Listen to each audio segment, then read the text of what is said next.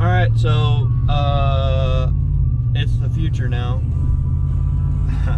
I kinda jumped the gun on this. I could have tied these two videos together, but I knew y'all was needing a little Matty X in your life. You ain't seen me in a while. So what do you know, as soon as I gave up and said I was gonna wait and just order a torque converter, a dude finally commented back on the post. Somebody had a bunch of things happened. Two transmission guys were like, hey, use the inline 6 Trailblazer converter on a mild V8. It stalls up to 2800, which is about what I need, so that would work. And those are like 150 brand new from the parts stores. Well, I was like, okay, well, I'll go out tomorrow, which is today, and get one. Like midnight, 12:15, this dude commented and was like, hey, I've got a 2900 to 3200 stall DACO converter I'll give to you for 200 bucks. And I was like, oh. So he's here in town. I got old Mr. Taco. That boy, he got his little Lone Star Ram. He thinks he's something. He got his little twisty knob shifter. I ain't never seen a Paraglide. Volume knob. I ain't never seen a Paraglide that's got one of them in it. But a little too rich for my blood. But anyways, we're gonna go meet this guy. He's way across town, but it's a good deal, so we'll let him have the shorter drive. We'll go get some tranny fluid after that, and not the kind that come out of them girls with peckers, and we'll be all right. So enjoy the drive.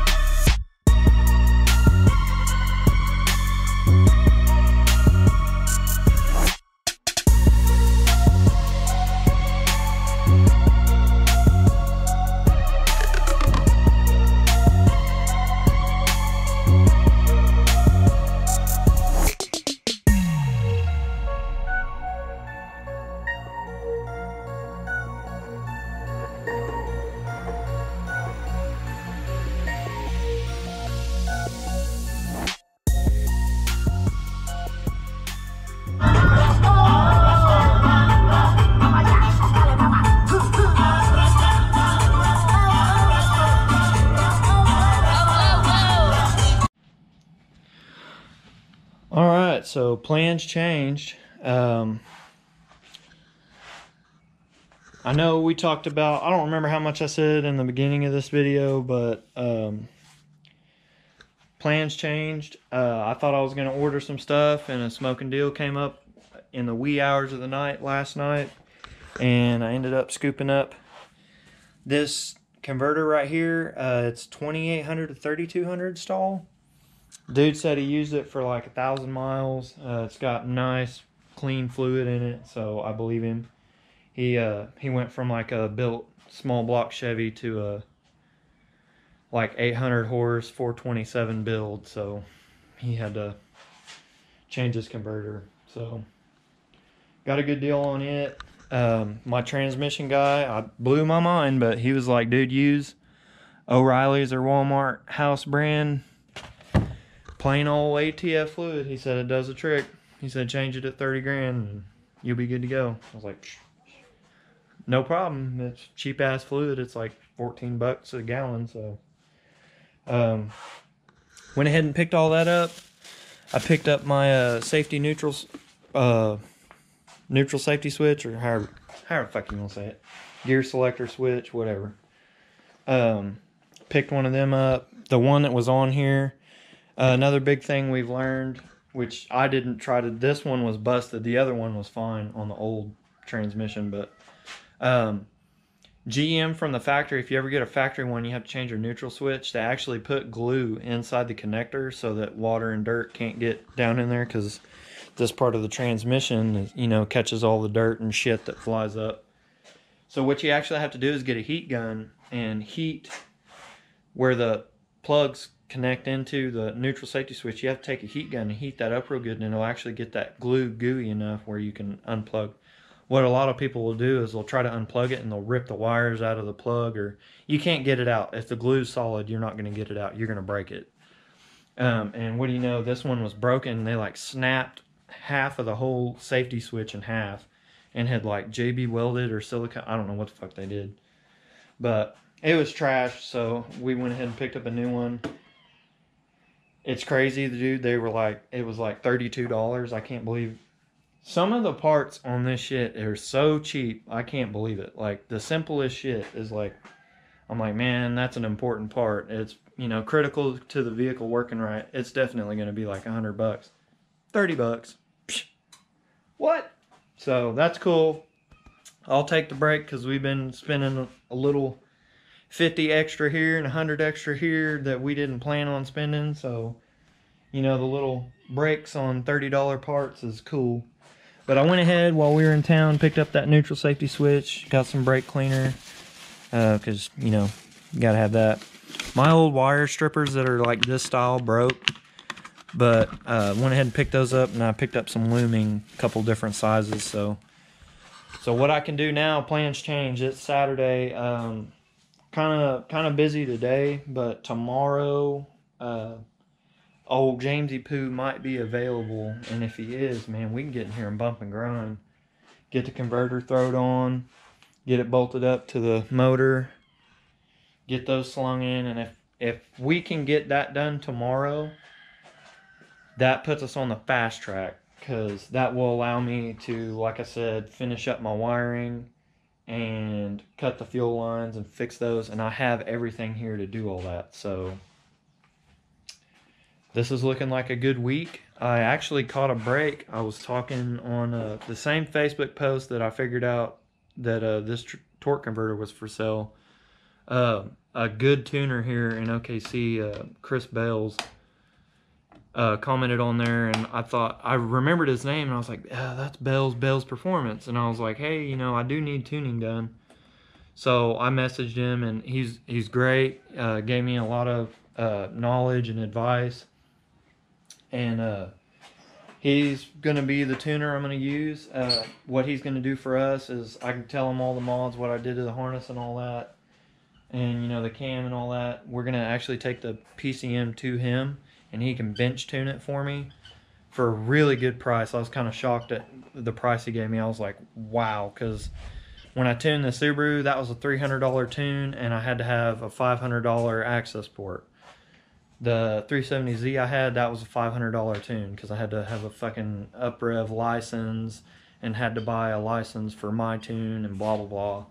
I've never heard of tuning that cheap, but he basically, the overall tune is going to be under $500. What we're going to do is bench tune the PCM. That'll give me basically a base map that I can get here, bring it back to the truck, plug it in, fire the truck up. It'll have me running smooth enough for me to pussyfoot it to Mr. Bales, and he'll do the final tuning there in person. But he said to do the final tune, I need to have everything the way it's going to be. So I need to have the AC charged and functioning. I need to have my electric fans wired up, which I need to get that situated. I didn't pick up my damn training cooler today. I'm going to go with one from O'Reilly's. It's like 50, 60 bucks, something like that. They're pretty affordable. I didn't think they were that much, and it's a thick core cooler. It's a big upgrade from the stock one. And all you do is just get a universal barb fittings for here instead of doing the hard lines. We'll just adapt barb fittings and just put hose. This isn't really high pressure, so we'll just put hose on it and do hose clamps, and then hose clamps up to the cooler.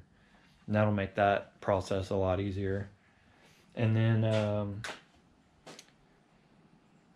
yeah, so that's our update for today. Caught a big break. today. Got a lot of good information, got a lot of good leads. Got tuning figured out, got our transmission situated. So we're in really good shape. I was kind of down last night and this whole week about stuff just wasn't adding up, but kept my patience, and sure enough, everything came together. So everything's looking up. Look forward to some more wiring videos this week. Trying to think. All I got left to buy is the electric fans and the cooler, the trans cooler. And then I have pretty much everything else. I have a fuel pump out of the modern truck, so it fits in this basket. All I got to do is just take the bed off, take the sending unit out, the fuel pump basket, change out the fuel pumps, put it back in, good to go. Other than that, that's all we got left, and we'll be running. I ain't worried about the dash for now. Another thing I gotta buy is I'm gonna buy a little junk Android like 10-inch tablet, and then order that Bluetooth dongle for the OBD2 port. That'll give me my gauges. So I'm not gonna have a dash for a while, but I don't need it. It's summertime, so I can just roll the windows down. And then, you know, I got my blinkers and my lights are here. The only thing that the dash would have gave me was like letting me know that my turn signals are on, and that's about it. The tablet will give me all my gauges, all speed, RPM, water temp, oil pressure, everything I need to know. I'll be able to drive the truck like that for a while. So that's about it for today. Like I said, we're a little busy, so I can't really get work done, and James also isn't available, so that takes away my biggest help. He is the biggest. I'll say him and Chris, if I didn't have them, we wouldn't be anywhere near this far. So they're awesome help, and we're the trio. We're a solid team. So sorry that these past two videos have been mostly just talking, but I want to keep you guys updated. Y'all have shown a bunch of support, so I'm so thankful for that, and I don't want to leave you guys in the dark. So I want to keep y'all up to speed and let y'all know what y'all look forward to here in the next week. So that's it. Y'all, like I said last night, y'all enjoy your weekend. Just want to give y'all a little update today. And yeah, keep your head up and enjoy your time off for the weekend, or if you're off indefinitely, then enjoy that, make the best of it, make lemonade with your lemons. Y'all have a good day. Peace.